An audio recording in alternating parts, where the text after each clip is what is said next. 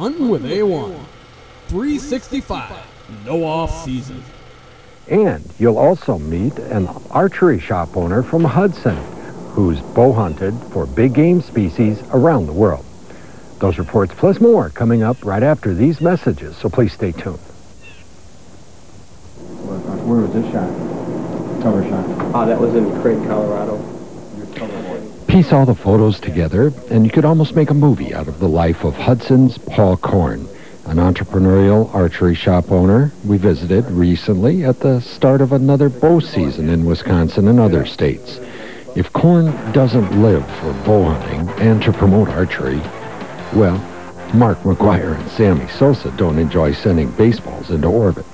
Hunting isn't just about shooting animals. With compound and recurve bows, he's killed more than 150 North American and African big game animals. Most of them he's photographed.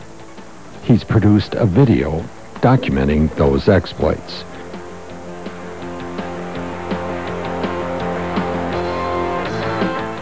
Korn is a Wisconsin native who attributes much of his widespread archery success to experiences he honed hunting Wisconsin whitetails.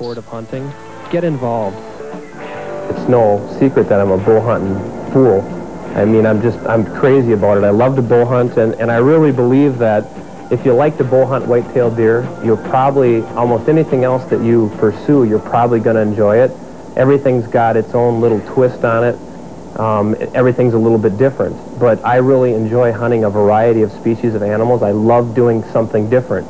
Korn's love of archery is traced to his admiration for the man you see at the right, archery guru Fred Bear, depicted in a rare life-size cutout poster. When I was young, when I was growing up, down at the Edson, my father shot archery down there, and they'd watch Fred Bear movies, and I was just a little kid, and you watch this guy, and I mean, that's really, truly what sparked my interest in Africa. I mean, a lot of people say, why would you go there? You can do that when you're, when you're 80 years old, you can hunt over in Africa. But to me, that was really, that was really the thing, because I remember watching Fred Bear stalking,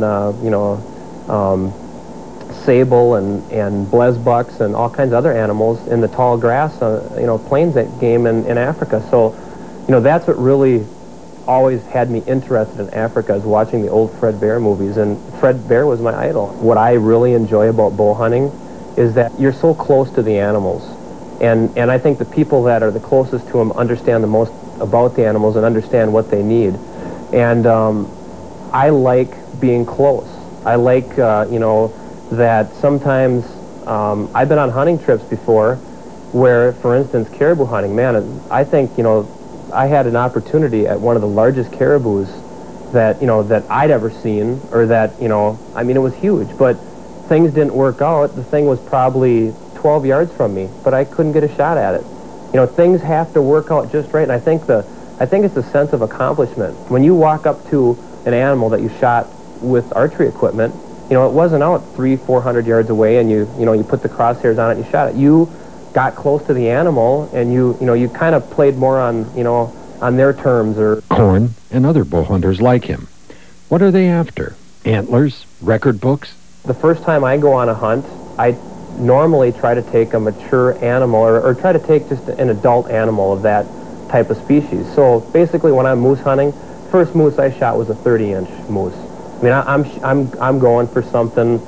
I've never hunted them before. I don't know a lot about them. I'm gonna try to shoot a mature moose. It doesn't have to be record book. Okay, after I do that, the next time I hunt them, if I'm gonna hunt that species again, I'm gonna want to prolong my hunt, and I want to hold out and and try to get a bigger animal. When I hunt deer, I guess I set goals for myself on everything that I do, and I set realistic goals.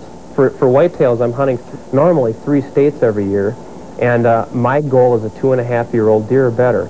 Not a 6 or a fork, or your 1.5-year-old bucks. I'm looking for something 2.5 or older.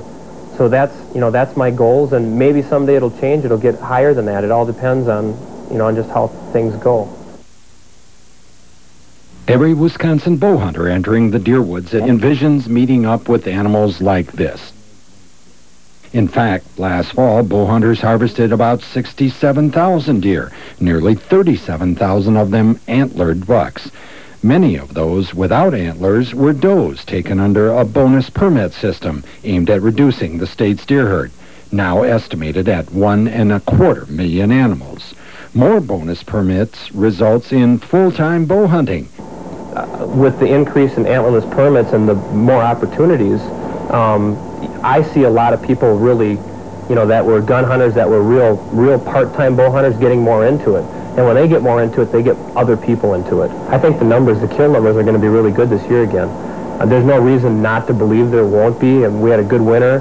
So up north, the deer herd should be strong. And, of course, the southern part of the state and the central has always been, good. So I really don't see any reason why the numbers won't be as good or better than they were last year.